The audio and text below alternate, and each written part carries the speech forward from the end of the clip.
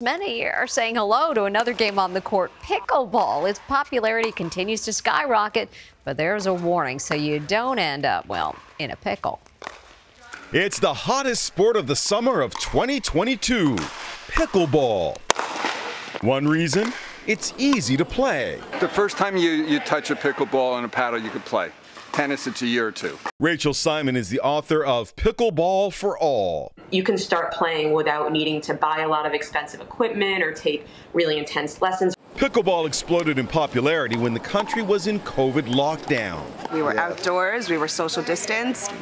People came from all over to just get out of their homes, play, have fun. There's another bonus, the social aspect. One of the things I discovered while writing the book was just how many players at different levels had met their best friends or their partners. One of the main attractions of the game is it's especially easy on the bodies of older folks. Everyone in this group is over 50. And I used to play a lot of racquetball, and that was really hard on my body.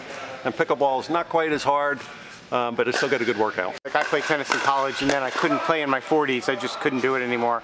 It hurt my shoulder, everything else. This is so much easier on my body. Like with any sport, pickleball is also seeing its fair share of injuries, including ankle, knee, and shoulder sprains, wrist fractures, and concussions from falling. We always recommend stretching before you play, getting the body loose and warm.